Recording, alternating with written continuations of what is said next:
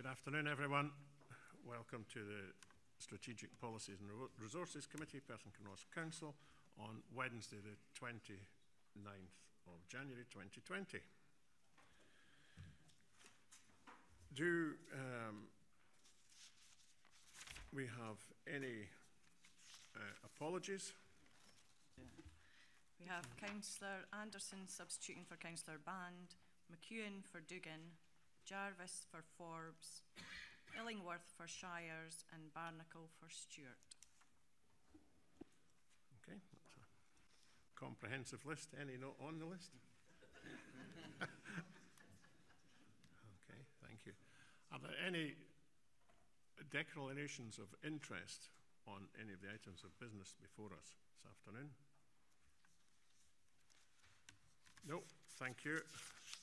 Before we move on to the minutes, there's just a slight amendment to paper 3.6, which is the minute of the meeting of Perth&Kinross Integration Joint Board on the 6th of November, that the agreed meeting date of the 4th of March has been changed to the 12th of February 2020 as the next date for the IGB meeting.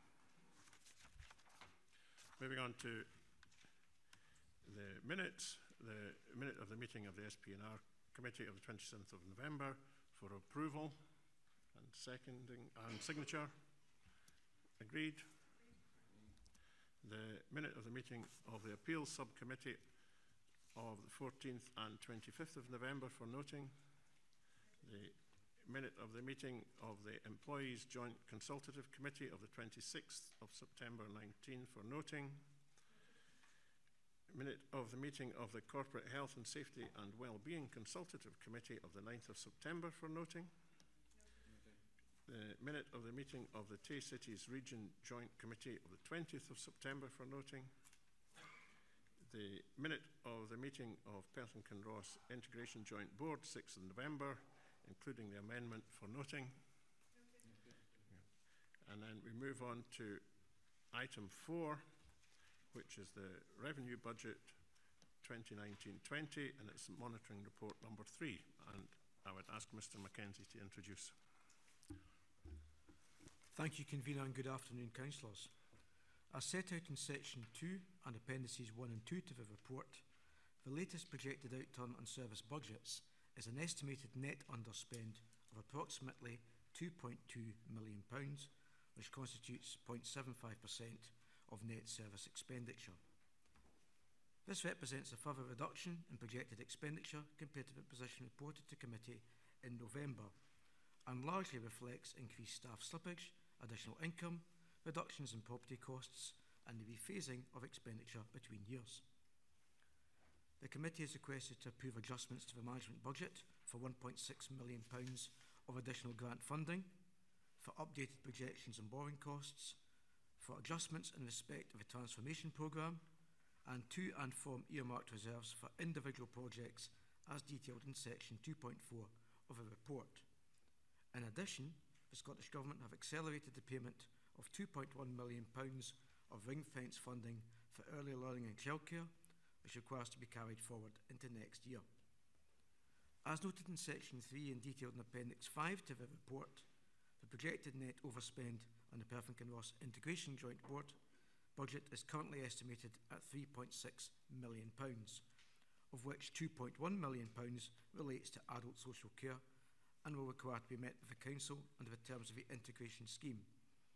This is broadly unchanged from the position previously reported to the committee in November. Expenditure in the housing revenue account remains projected to break even, with movements in the account currently anticipated to increase the revenue contribution to the Housing Capital Programme by £112,000. Overall, the total net projected underspend on the 2019-20 General Fund budget is currently £295,000. Happy to take questions, Convener. Thank you very much, Mr. Mackenzie. Are there any questions? Councillor Bailey. Thank you, Convener. I'm looking at section 2.4.5, which refers to PH2O. That section refers to a briefing that I think had to be cancelled in the event that was due to happen on Monday just gone. So I wondered, therefore, if we could get a little bit of detail about what the background is behind the need to move that funding into the new financial year. Thank you. Okay, thank you. Who have we got? My apologies,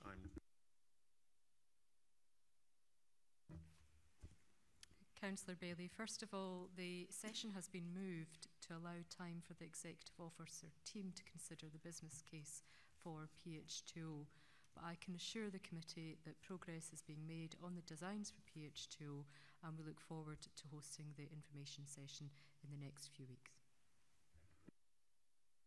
Thank you. Councillor Donaldson. Thank you, Convener. I will have a supplementary to this question. Could I ask Sheena Devlin, under 2.1.7, I've asked this before, about a year ago. It's about the Pupil Equity Fund, and it's about the underspend there of 556,000. Is that once again purely due to the difference between the financial year and the academic year, and that it's effectively is going to be going forward a recurring item? Councillor Donaldson, you're quite right. We will see in continuing SPNR reports an underspend in pupil equity funding. A large part of that is due to the timing of receipt of that grant compared to the academic year. But another contributing factor is the fact that if you use pupil equity funding to engage staff, you pay staff on a monthly basis, and so the amount will decrease incrementally as salaries are paid and not in a lump sum at the beginning. I do have a supplementary. I certainly see the Pupil Equity Fund, there's certainly a clear element of recurring going forward. But it's the next item, and that's on the Early Learning and Childcare Fund. And if one looks at the details, underspend of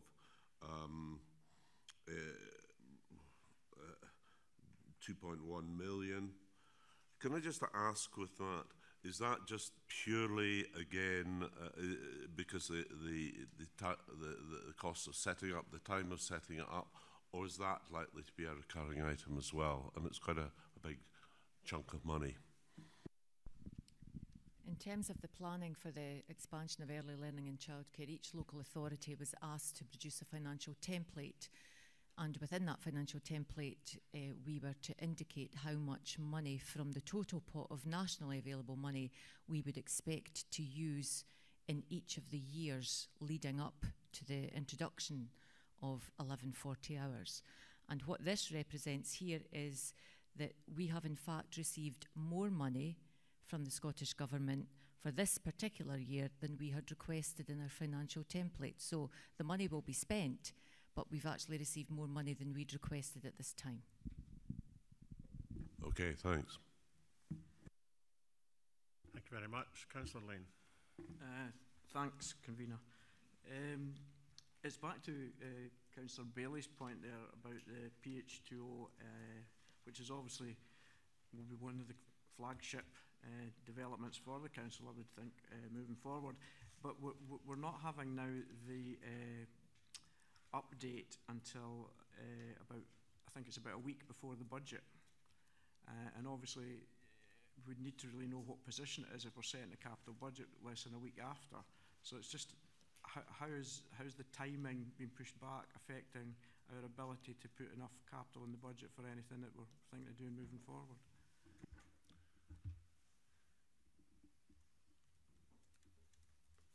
I don't know if you've got, I haven't specifically got an answer to that.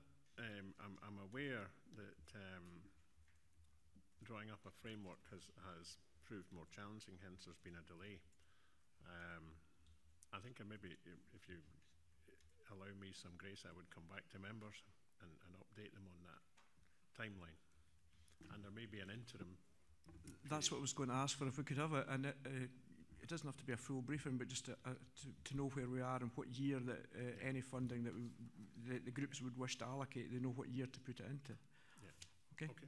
Yep, I'm happy to do that. We'll have some form of interim update to members of SPNR. Thanks very much. Sorry, it would be more appropriate to give that update to all councillors. The full update could be all councillors, or even the interim one, but the interim one is at least to the BRG groups, which can feed it back. I'll do that. Yep. Councillor Barrett.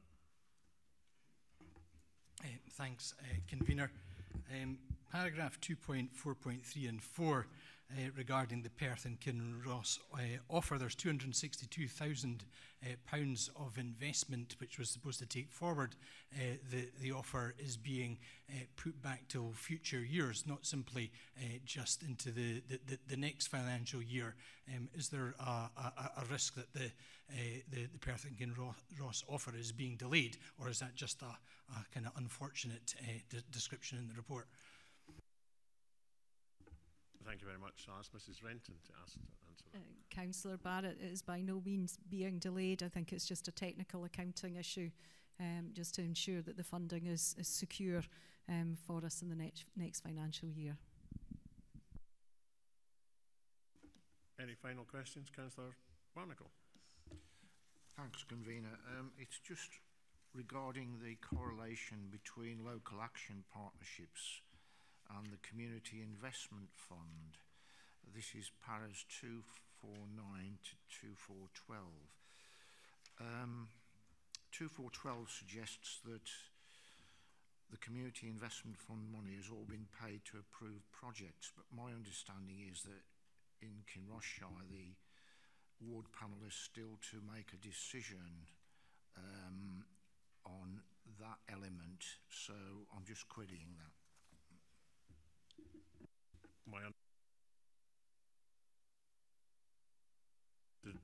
Was to delay that decision. And the rest of your question?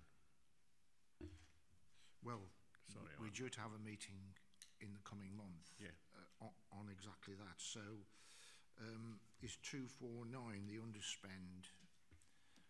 Does that cover that or not? Mr. Mackenzie will answer that. Thank you, Convener. Just for clarification, there are still resources remaining within the Community Investment Fund to be allocated of approximately £292,000.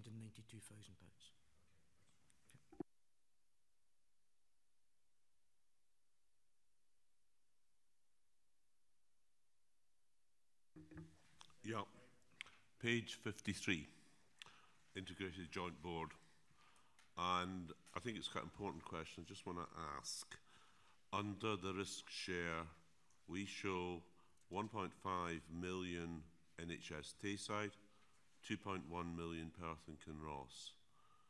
First of all, would I be right in saying if we were Angus or if we were Dundee, that there would be a difference, it would be taken much nearer to 50-50?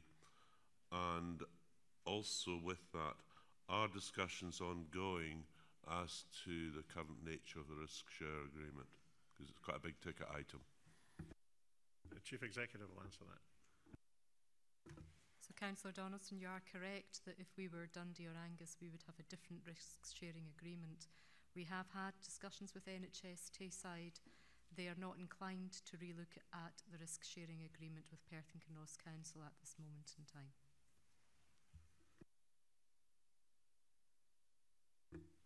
And however persuasive our arguments are, I think you're indicating that's likely to remain the case. Is applied. I can assure you pressure has been applied and it is likely to remain the case. Okay, thank you very much. Move the paper. The Head of Finance has already provided the committee with a detailed commentary of the contents of the latest revenue monitoring report. I welcome the latest projected outrun as it sets out an underspend of $295,000 in the current financial year. I am sure the committee will want to join me in thanking the officers from across the council for their competent management of public money. Given the financial challenges that we face over the next few years, this projected underspend is especially welcome. I also welcome confirmation of almost £330,000 of expenditure from the Community Investment Fund. This money will be spent on a host of projects across the Council and will make a significant difference to local communities, and I look forward to further updates. Happy to move the paper. Thank you, Convener. I'd like to echo your thanks to the Head of Finance and the Chief Accountant for bringing the latest Revenue Budget Monitoring Report before the Committee, and happy to second. Thank you. Thank you. Agreed, the paper? Any comments? No, thank you. Move on to item 5.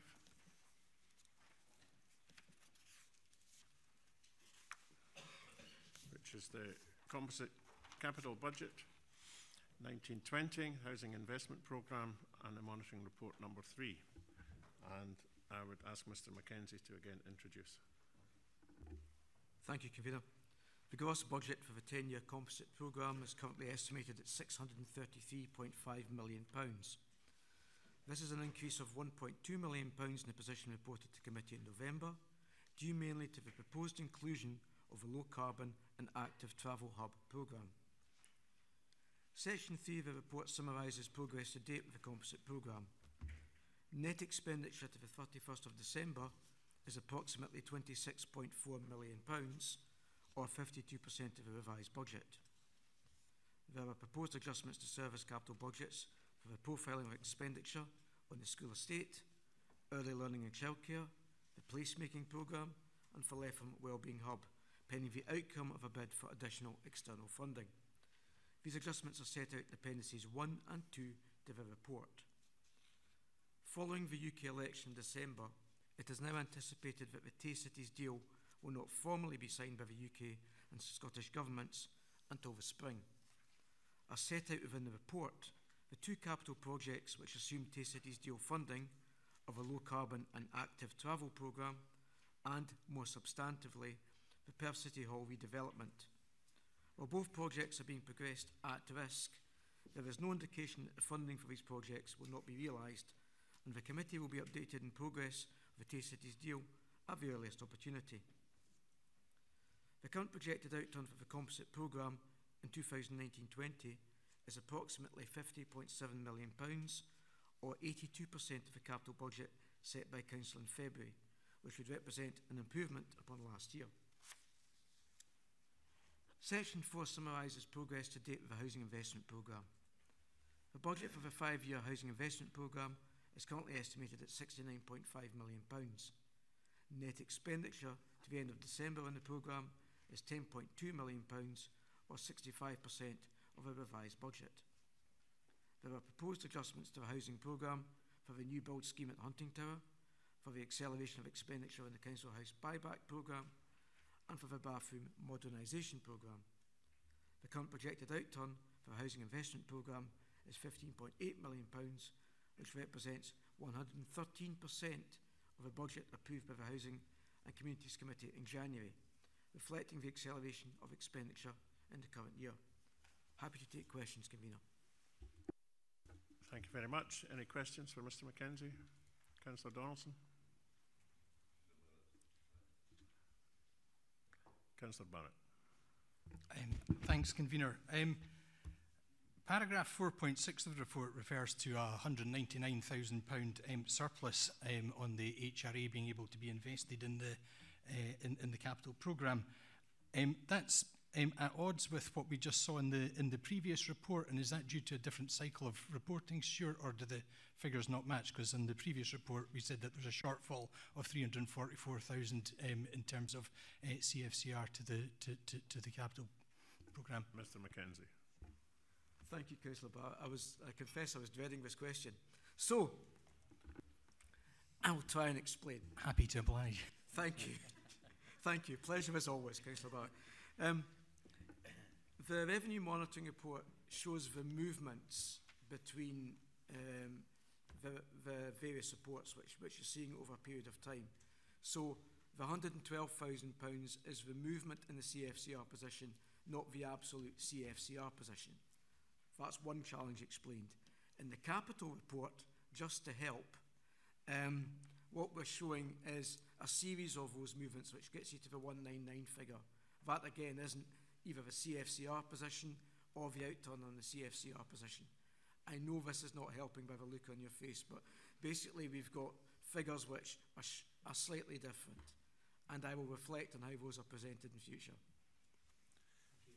I think Mr. Mackenzie's given a comprehensive reflection of the anomaly, but I'm sure if Councillor Barrett wants a more in-depth response, Mr. Mackenzie would be happy to give it. Councillor Barrett. Thank you, Convener. I'm at paragraph 4.4 on page 63, and I note that a further just over £500,000 has been brought forward a year to facilitate the buyback of properties into the council stock. Can I ask whether that puts at risk the buying of properties in the future, or whether it will be possible to make additional funds available in the following year to ensure that the programme continues? Thank you. Mrs. Renton. We continue to be committed to the buyback scheme, and indeed the rent setting exercise, which took place and which was approved by Housing and Communities Committee this morning, also had within the programme a continuation of the buyback. Any other questions? Councillor Lane. Related to the buyback scheme, do we actually go out and search the market for houses that have become available, or do we wait till people selling approach us? I think it's both, Councillor Lane, but I can double check that for you. Okay, Councillor Donaldson. Yeah, it's on page 57, it's the main table. And the approved position 27th of November last year, so that's really just 2 months ago. And then the current estimate, and for this financial year, it's a variation of, it's more than 10%, and for next year, it's a variation of about 6%. Just could the Head of Finance explain just, and then a significant move the other way in 22-23. Can you, the Head of Finance, just maybe explain why there is that variation over a period of 2 months? Mr. Mackenzie. Thank you, Kavita. Happy to do so. The variation reflects the realignment and rephasing of expenditure, but if we turn to the table which you referred to, Councillor Donaldson, that's showing the gross position. So a significant element of that is we've rephased expenditure on the Perth City Hall project, and therefore we've also rephased the anticipated income for the Tay Cities deal on that project. You gross the numbers up, you come to quite a significant variation. In future years, what you're seeing is the adjustment of the budget for a range of projects, including Perth High School. So because the position on the table in paragraph 2.1 is shown gross, the numbers are quite significant. Okay, thank you. Any further questions? No. I'll move the paper. The Head of Finance has provided the committee with a detailed commentary on the contents of the Capital Monitoring Report. This comprehensive report summarises over 700 million of capital investment over the next decade. This investment, which will be welcomed by our citizens, businesses and visitors alike, will improve and enhance our schools, our roads, our bridges, our buildings and varied infrastructure across the whole of Perth and Kinross. In achieving this, I would like to place on record my continued thanks to officers across the Council for their sterling efforts to ensure the delivery of this administration's capital programme. I am sure that elected members across the Chamber will be aware of the most recent delay in the signing of the Tay Cities deal. While this delay is unfortunate, the latest information I have is that the deal will be signed this spring, and I very much look forward to progressing these plans. I also look forward to bringing details of the administration's new capital proposals to a special meeting of the Council on March the 4th. Happy to move the paper. Councillor Duff. Thank you, Fiona. Happy to formally second. Okay, can we agree the paper? Agreed. Thank you. Now move on to paper 6, which is the Local Development Plan 2 Delivery Programme 1920. The publication of the delivery programme is a significant step towards the implementation of the recently adopted LDP2, and I recommend that members agree to adopt the delivery programme for submission to Scottish ministers. Happy to move the paper. Happy to formally second. Do we have any questions on this paper? We've discussed it and had questions previously, and I'm aware there are questions coming up on the next paper, but it was just on this specific paper. No? Are we happy to agree? Agreed. We now move on to item 7 on the agenda, which is an update on the progress with preparation of the supplementary guidance to support the local development plan. And at this point, as we've reached 2 o'clock, it's appropriate, I think, that we have a short recess. There's some further information come to light to members of the committee, and I would propose a recess of 10 minutes, and we reconvene at 2:10. I'd like to thank you all for your patience and indulgence, and just remind everybody that we're on paper 7, and we're doing an update on progress with the preparation of supplementary guidance for the local development plan. And I'd like to ask Mr. Marshall to introduce the paper for us, please. Thank you, Convener. This report and the appendices provide the first annual report on the proposed programme and priorities for preparing supplementary guidance post the adoption of our second local development plan in November 2019. Section 2 of the report provides a summary of the comments received on the various pieces of supplementary guidance published for consultation during 2019 and seeks approval to finalise and adopt these to support LDP2. I believe it demonstrates that good progress has been made, with only 4 pieces of statutory guidance remaining to be prepared during 2020. Appendix 2 of the report sets out the proposed work programme for both this and the other non-statutory guidance required to support LDP2. The recommendation to members is to agree the 2020-21 work programme and the continued annual reporting on the progress with preparation of this guidance. Thank you.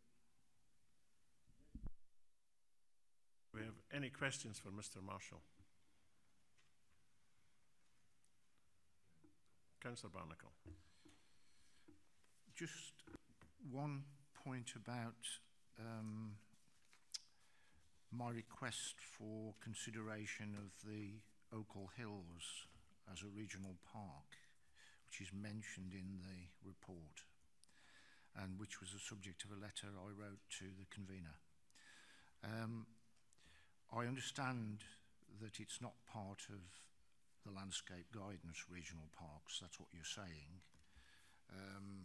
although clearly it's a landscape issue, and there are no resources, which has always been the comment made about taking forward such an initiative. But there is a national draft review of regional parks, and I did wonder whether it might be possible to at least write to the neighbouring authorities around the Oakle Hills to see what their take is on it going forward. That's the question. Thank you for the question. Mr. Marshall? First point I would make is regional parks are not strictly a landscape designation, but they are designed to enhance recreation within areas. So I think you're right, it's not strictly part of the landscape guidance. We meet from time to time with our colleagues in adjoining authorities, and be no objection to seeking their views on it. I would be happy with that. Okay. Thank you very much. Any further questions? No. I'll move the paper. Sorry. The adoption of LDP2 in November 19 is a further illustration of this Council's support for sustainable development. The production of both statutory and non-statutory guidance provides additional certainty to developers in bringing forward their proposals that accord with LDP2. I would therefore commend the approval of the supplementary guidance as set out in the report for submission to Scottish ministers thereafter. I would also propose that the Council agrees the work programme as set out for 2020 and 2021 as set out in Appendix 2. Do I have a seconder? I'm happy to formally second that. Do we have an amendment? To amend Councillor Barnacle first. Thanks, Convener. I had wanted to make an amendment in relation to the assessment in Para 224 on page 159 of the report in relation to the request by not only myself but other organisations for the Devon Gorge and the Cleash Hills to be looked at in terms of local landscape areas. However, I was told that it was not competent to do the amendment in the form I'd put forward. So we've talked about a revision to that amendment, which is to delete recommendation 3 in the work programme and replace it with a remit to the Chief Executive and Chief Operating Officer to review and report back to the next meeting of SPNR the work programme for 2021 to incorporate a comprehensive review of the landscape supplementary guidance. That is the amendment. Okay, that's content with that, Charlotte? Yeah. Okay, I would ask for a seconder for the amendment. I'll formally second that. Councillor McEwen, second. Do we have any further amendments? Councillor McCall. Yes, thank you, Convener. I have an amendment. As Convener of Planning and Development, I'm aware of the issues that our rural businesses experience when posed with problems of succession. Our rural communities rely on ongoing economic activity of businesses passed from generation to generation, and I would like to propose the following amendment under section 3.3 of the Economic Activity for supplementary guidance, and I have a copy here which I'm happy to be passed round. I'm also happy to read it, so if you can sort of pass some of them along, that'd be great. Thank you, David. Okay.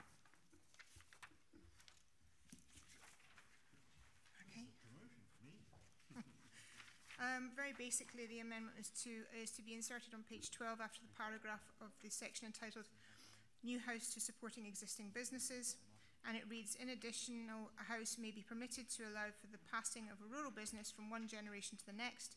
Evidence must be submitted in the form of a business appraisal, which demonstrates that the business is financially sound and economically viable, that it will support at least one full-time permanent worker, and that the new house is essentially in order to allow the passing of a business to the next generation, and that the business has been managed by the current generation for at least the previous 10 years. Given that the occupancy of the house cannot be restricted to only one additional house, will generally be considered per business unless the business appraisal demonstrates a need for more than one. And that's the amendment. Thank you very much. Do we have a seconder? Convener, Councillor McCall's amendment. As an elected member for one of the most rural council wards in Scotland, I recognise the dilemma which currently exists over the current housing in the countryside policy and the opportunities for succession planning in relation to rural businesses and to working the land, and in particular the impact on the farming community. I support Councillor McCall's amendment to incorporate this into the supplementary guidance as per the amendment before us, to allow this council to give more flexible consideration to any planning applications of this nature, and I'm happy to second the amendment. Thank you. So we have a motion and we have two amendments. The first amendment from Councillor Barnacle, seconded by Councillor McEwen. The second by Councillor McCall, seconded by Councillor Duff. Given that, bear with me,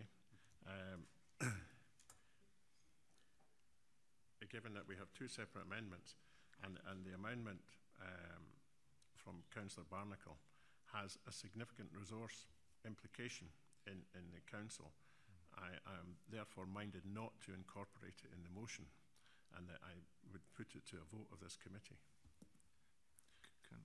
Councillor Barnacle. If I could, Convener,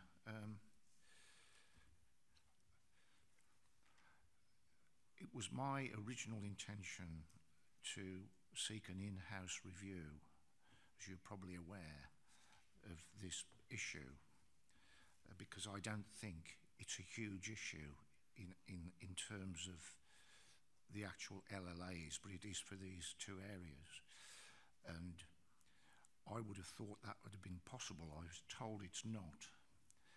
Although we do have planning officers that look at wind farm applications, for example, and assess landscape, so I'm a bit circumspect about whether that's possible or not. And the idea that you have to go and review the whole thing rather than just two areas, if they're the only contentious ones, is again something that I feel the cost is exaggerated. But I would be happy to investigate ways of finding that money in order to take this forward. Otherwise, we will never get a change. Wasn't just too clear. You would be happy to? Investigate ways of finding the money to support the review. Otherwise, we will never get a change. And I'm not the only councillor that has this view. And also, there are a number of organisations who seek this change. So it's not just a question of me pushing this. I appreciate that, but within the business of this committee, are you changing your amendment? Or you're content with your amendment as was, but assuming your amendment is not incorporated into the motion, there will be a vote. If you're unsuccessful with the vote, you're still proposing to investigate. Is that what you're indicating? I am indeed. Yeah. Okay. So, convener, I'd invite questions at the moment. 2 points of order. One is, I wonder, in light of the fact that the two amendments affect different parts of the paper and are mutually exclusive, we might consider them separately. I think Lisa's indicating yes. Second one is that some of us on this side are finding it hard to understand which page 12 the reference is here. What's the page number in the document pack, please?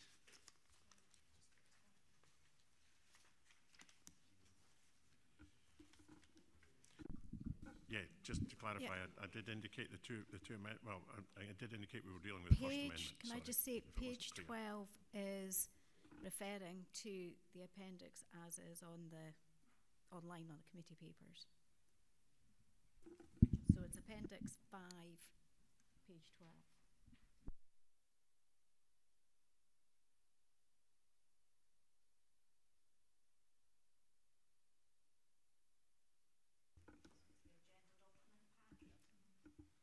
So if that's a response to that question, just to be clear to members, I would be happy to deal with the amendment separately, which is what I've indicated. Can I have any questions on the First Amendment? This is on Councillor Barnacle's amendment. Do you want the questions on that yes. one first? I would like to ask one of the officers, what would the financial resource be, or where would the lack of resource, the resource taking out of the team to fulfil the amendment, what would be the effect of that?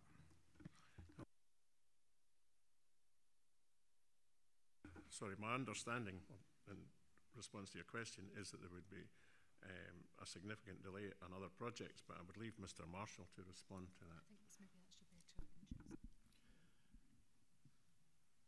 Yeah, if I can explain that we explored the costs of employing consultants to do the work again. Obviously supported by officers as well. There's a significant amount of resource that has to go in from the officers as well. There's approximate cost of about 30,000 for the consultants, plus a significant amount of time, officer time. Now, we have that within our budget, but it will mean we are not spending it on some other topic. I would suggest that the other areas of supplementary guidance are not the areas we'd want to drop in terms of the work programme, because we need them in place to give them the statutory cover to support the development plan. So we'd be looking at other areas of work, and the significant area we're beginning to develop this year is starting to try and work with communities to deliver local place plans, which are going to be an important feature of the new style local development plans. So we haven't had a lot of time to think about it, but that's my gut reaction of what areas of work would be put back if we were to engage in this process. Okay. You had a response, Councillor Barnacle. I don't know if Mrs. Renton, as Head of Service, would like to add anything to what Mr. Marshall had said. I think, you know, sort of that it's, you've already approved, you know, sort of the action plan, you know, sort of, and I think that that's a really important part, you know, sort of, while, you know, sort of there is funding, as Peter says, that's available. However, you know, sort of we're using that to do, you know, sort of this piece of work stops a lot of very other important work that you've already, you know, sort of indicated that is a priority. Okay, we're still on questions, Councillor Barnett, and I will give you another opportunity to sum up, if you like, at the end. Because I understand it, you're passionate about the subject, and hence I'll give you some leeway. Councillor Anderson. Thank you, Convener.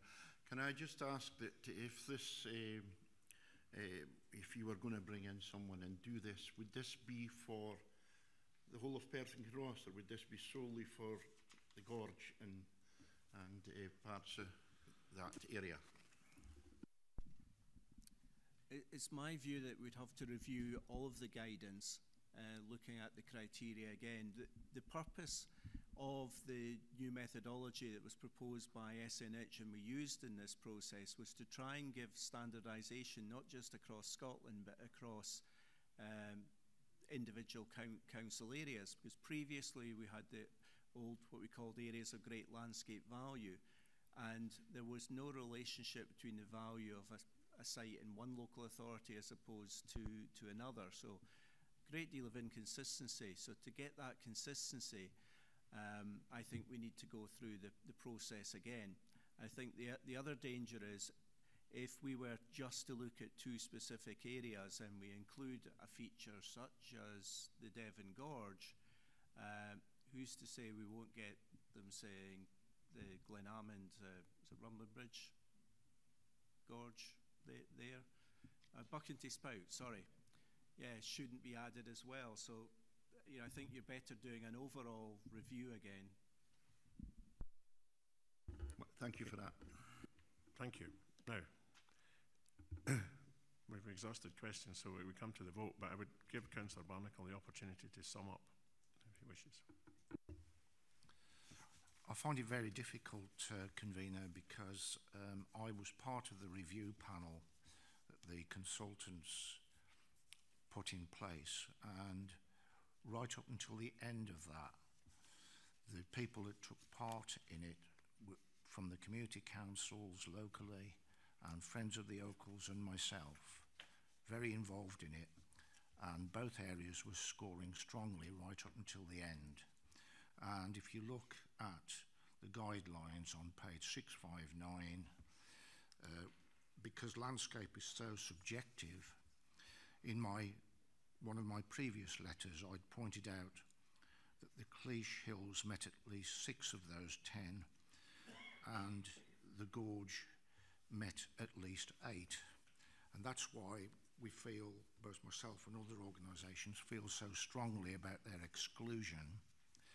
I had hoped we could have dealt with this without going through a full review, but I've been told there's no other way. It puts it into the long grass, to be honest, based on the other priorities the council have, and so I'm in a bit of a quandary. I would like the opportunity to explore finding the money,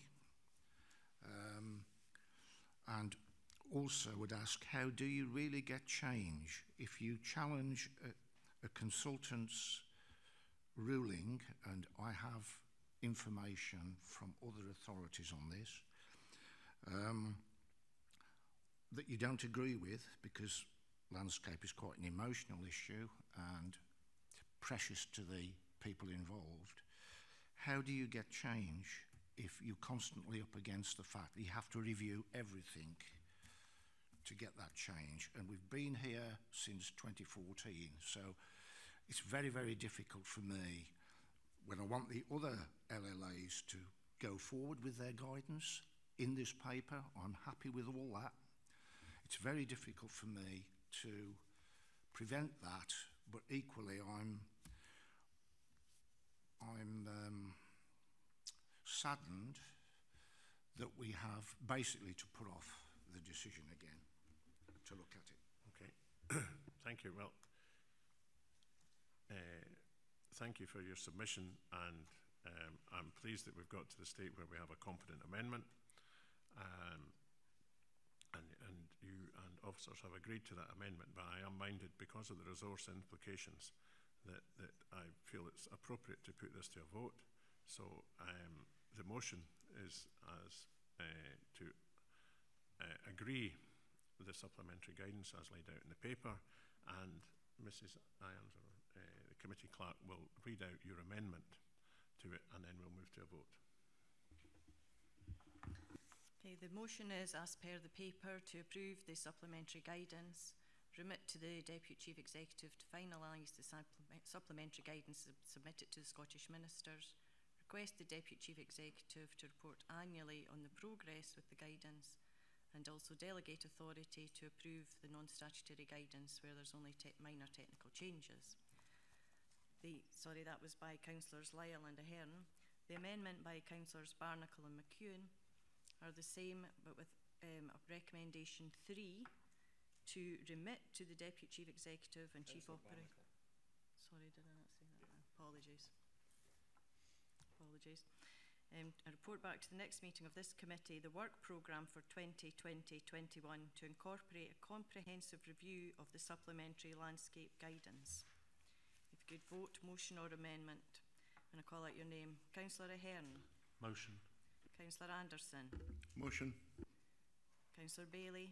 Amendment. Barnacle. Amendment. Barrett. Amendment. Donaldson. Amendment. Duff. Motion. Illingworth. Motion. Jarvis. Motion. Lang. Amendment. Lyle. Motion. McCall. Motion. McCall. Amendment. McEwen. Amendment. Parrott.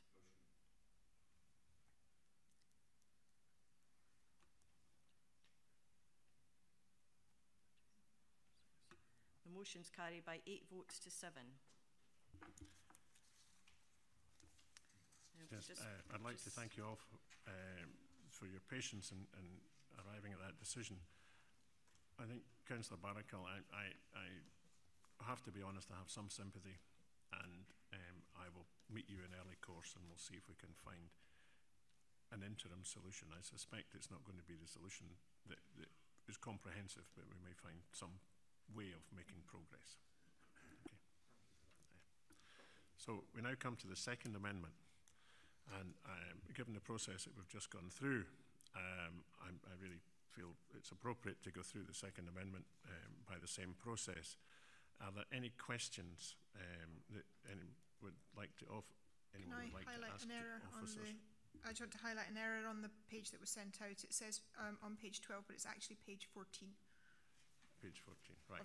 Thank you for of that. The supplementary guidance, and that's what caused the confusion earlier. So that's why it's actually on page 14. Okay, have we any questions on the amendment? Councillor Parrott. Thank you, Convener. I'm in support of the principle of this amendment, but I'm concerned by what the wording allows. And I would start with the first 3 words, an additional house. And I'd say an additional house to what? What if the same site already has 2 or 3 houses on it?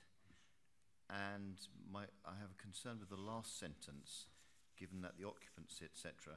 I'd like that sentence explained to me, please. I don't get what it means. Thank you.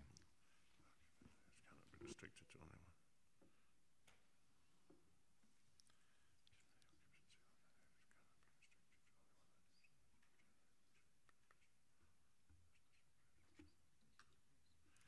And you admitting your lack of understanding as to the business appraisal, a business appraisal, in my understanding, just for that part of the sentence, is usually carried out by an independent body, such as the SRUC or some other independent qualified body. My concern, and perhaps I'm just not getting something, is that occupancy of the house cannot be restricted. Well, that relates to family and generation, perhaps. So I wonder why the next part of the sentence talks about business and business appraisal. I don't understand where that sentence is going to. My understanding of that, and Mr. Marshall will maybe correct me, is that in, I think it was 2012, the then head of planning in Scotland wrote to all councils indicating that Section 75 agreements, which were legal agreements, that house occupancy was forever and a day related to that farm business. That it was no longer appropriate to put in Section 75s as an occupancy condition on an additional house on a farm. And that is the policy that this council has adhered to date. And that was an understanding, my belief, from Mr. McKinnon at that time in 2012. And throughout Scotland we've adhered to that. But other councils have taken other approaches, I think is the clarification I would give in that. If that's helpful, I don't know if Mr. Marshall wants to Indeed, you're correct that it was a letter from the Chief Planning Officer. The problem was that people who were being faced with an occupancy condition or Section 75 were finding it virtually impossible to get a mortgage or a loan from the lending institutions. So we were giving consents across Scotland which couldn't really be implemented because they couldn't get the finance for it. So it was ruled that we shouldn't have these conditions, which has caused some difficulties in cases like this. Your second question, I think, was about an additional house, what this meant? It was actually the first. The first three words say an additional house. Now, what if this right, if you like, has already been exercised and there are already two houses on the site? Is a third allowed? Is a fourth allowed? Well, you develop a farm town. We debated this, wording ourselves, and thought there may be the example where there are, two brothers running the farm and the father. So to limit it to one house may not be practical and might again be putting barriers in the way. But I think you have to have a sensible and proactive approach. You can't have the excuse for 7 or 8 houses, under that many generations. So in a sense it would be one house per occasion, unless the business case suggests 2 is sensible.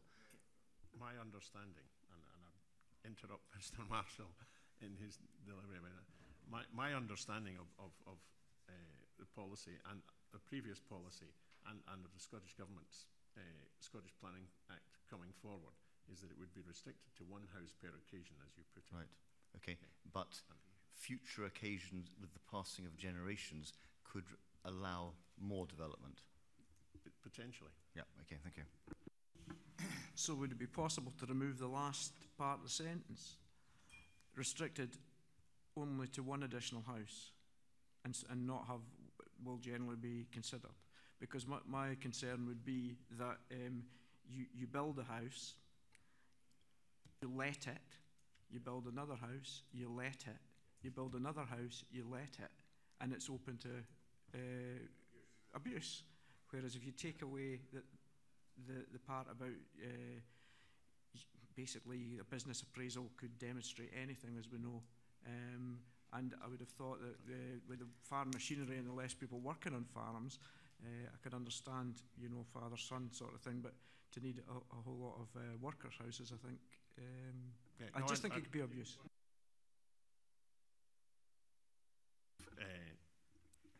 Business appraisals, and Mr. Marshall may well correct me, but my understanding is that these are related to agricultural businesses. If you had a property development company, or you had a letting agency, or some tenancy agency, then that would be a separate business. and not incorporated in the farm. I mean, you can attempt But I to bet pick we holes all on know it, but that's- people who have But it has farms to be- houses that they let out and then they want to build another house in the, Yes. that could be in this. But my understanding, the reason the government's proposing to bring in a section on succession is because we've hit a roadblock, if you like, with the current policy. Councillor McCall. I'd just like to ask a point of clarification. The motion states it's inserted after the second paragraph, and that refers to non-farming businesses. Is that correct? But what we've been talking about here, or the questions have been around farming-related businesses. So I'm not quite sure now. My understanding that the succession part of the letter that was written to me related to agricultural businesses, not non-agricultural businesses. No, it says non-farming. Non-farming. Well, Non-farm, yeah. So, this is. I'm not aware It of just that. says non-farming businesses. That's the second paragraph in the paper, as opposed to farm businesses. So there could be other rural agricultural businesses that are not farming related. I just want it to be clear. It's my interpretation of the amendment that it's to cover rural businesses, because there may be, what we felt when we read the submission that went to all members was that it was maybe going to exclude some other rural business where it maybe is equally important to keep succession going, to keep the building. So we, our suggestion there was that it was a third paragraph that covered both the farming and the non-farming side of things to give equity, really. Okay. After all, the purpose is to support the rural economy, not just farms. I wasn't opposing it, I was just trying for clarification. So that's thank.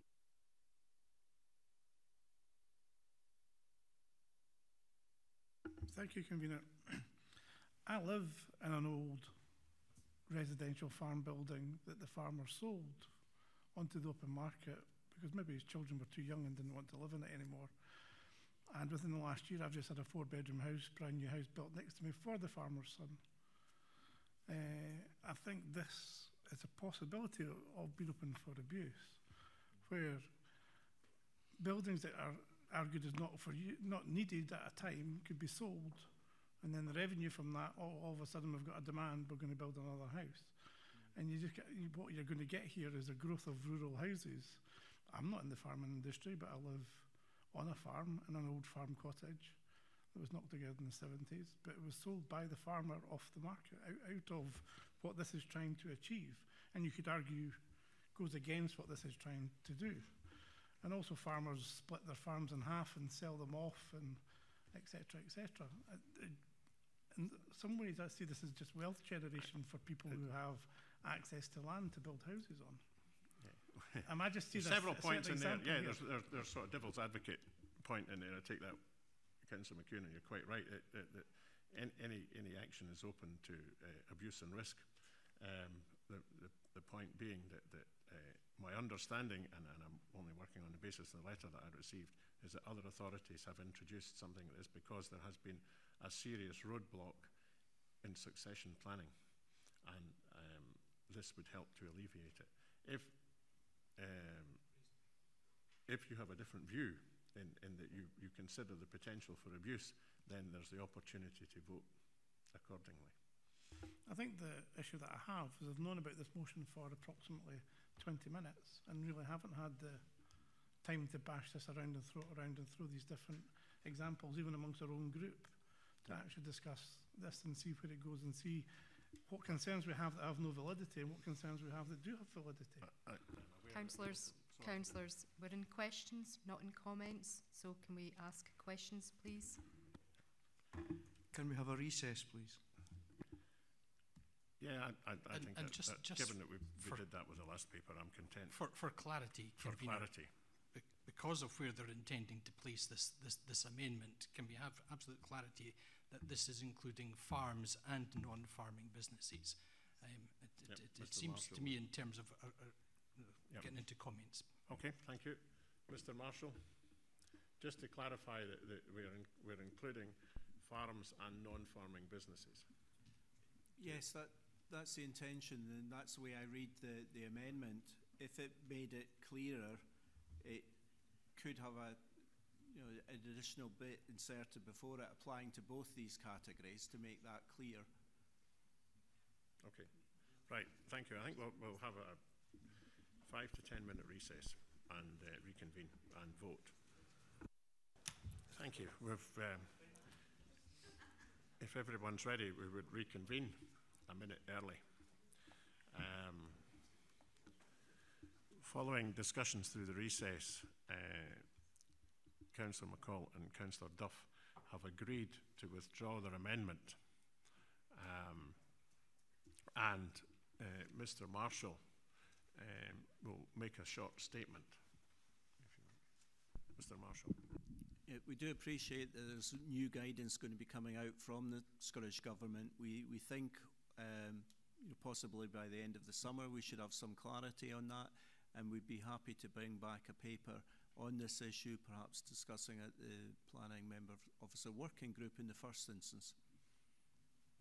Okay, if members are content with that, I'm happy to go along with that suggestion. Now, I invite comments. I think that's a very sensible outcome, and glad the discussions led to that, where we can all be on the one page and consider things as it affects Perth and Kinross in the Perth and Kinross context once we have more intel of what's coming through the Scottish Government Planning Review. So I think that's a good result. Thank you very much. Are there any other comments? Okay, Councillor Barrett. Just very briefly to say that all the information was contained in the report that was all we needed before the rigmarole that we've just been through. So I think sort of scenes like this are avoidable, and perhaps we should consider that in the future. Thank you very much. Equally, Councillor Barrett, I'd like to thank all the councillors in this committee for their cooperation. Can we agree the paper? Agreed. Thank you. Now, excuse me while we heave over to paper 8, which is the transformation programme. And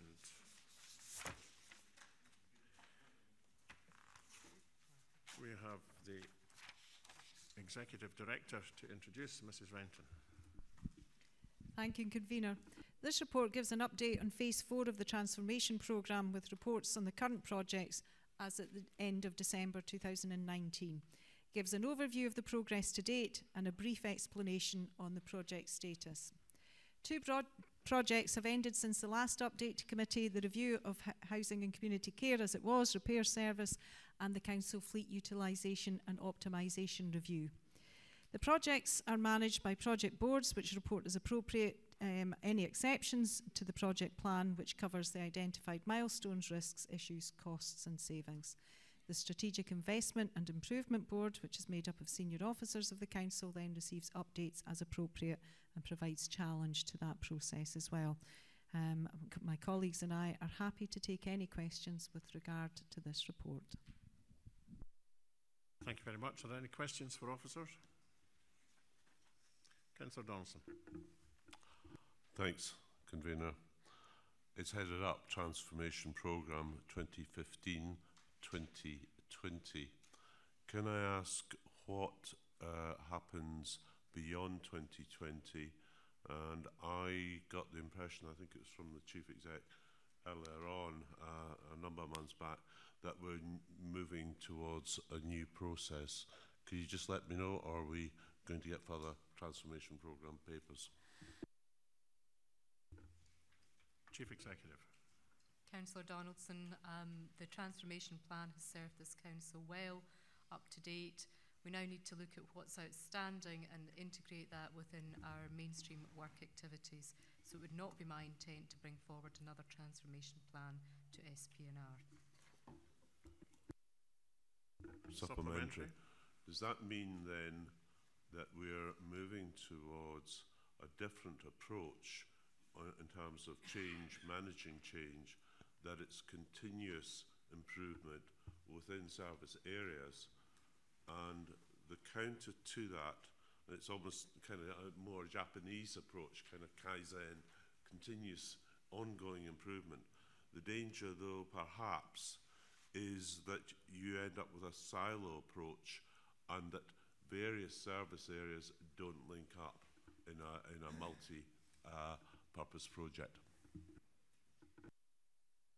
I'll let the Chief Executive answer that. I understand the Japanese do quite well, though. Thank you. I'm not going to comment on that, Councillor Lyle. However, Councillor Donaldson, you are quite correct. We will move to a different process. We've already initiated a different approach in terms of our capital investment programme. We would expect improvement to happen across services, and there will be a way of monitoring and reporting that to SPNR, but not a separate process, because now change is everybody's day job. Yeah, continuous change. Any further questions? No, thank you. I'll move the paper. The committee is asked to note progress in relation to the projects monitored within our transformation programme 2015-20. The paper details the continued work to complete the projects and realise the outcomes as set out originally. Commend the paper to you. Do I have a seconder? Thank you, Convener. I'd like to record our thanks to the Executive Director and to Service Manager Caroline Mackey for bringing this report before the committee. For noting, I'm happy to second the report.